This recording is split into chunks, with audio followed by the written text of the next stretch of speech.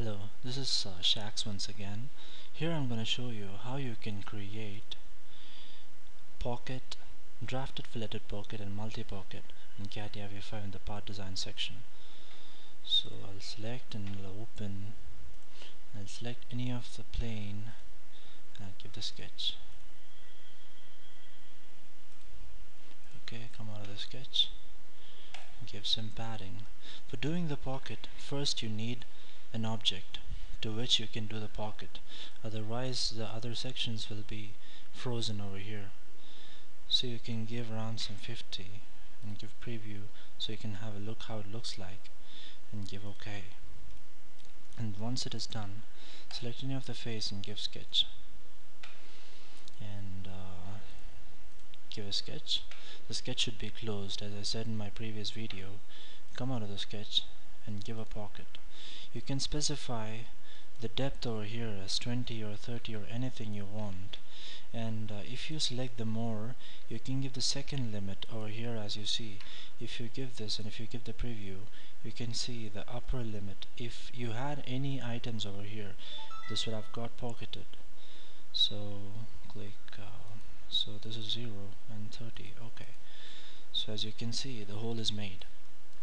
Now let's see how you can create the drafted filleted pocket. So I'll select this face and I'll give sketch. Okay, now I'll select one side, I'll come out of the sketch and I'll give drafted filleted pocket, and this time I'm gonna give some 20 over here, and this is the draft angle. Okay, you can specify whatever angle you need and just give here the radius, the lateral radius, the first limit radius and the second limit radius.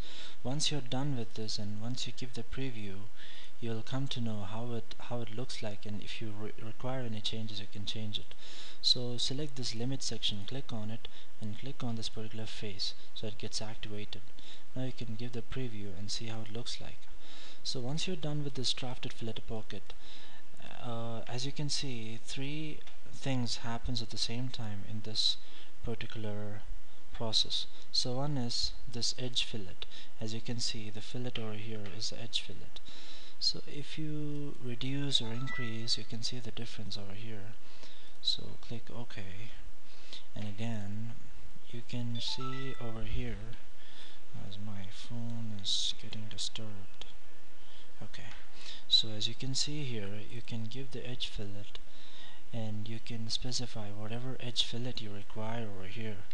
So once that is done, again you have another edge fillet, that is this boundary. So again you can change or reduce or increase or anything you can do, and click OK.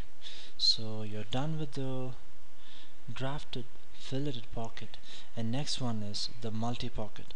As if you have gone through my previous video in which you can see the padding, the multi-padding and the drafted filleted padding, the same way you have the multi-padding option in this Catia V5. So select this and give some 2-3 sketches over here. As you can see, make 2-3 sketches and come out. So what exactly this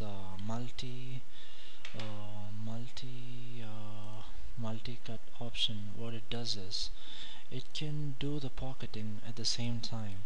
So you can select this and give whatever you require, 5 and 10 and 15 or whatever. It does at the same time. Whereas in the padding, the single pocketing option, you can do the pocketing only on one particular time, one at a particular time. So that's it. Hope you enjoyed my video and keep me subscribed. Thank you.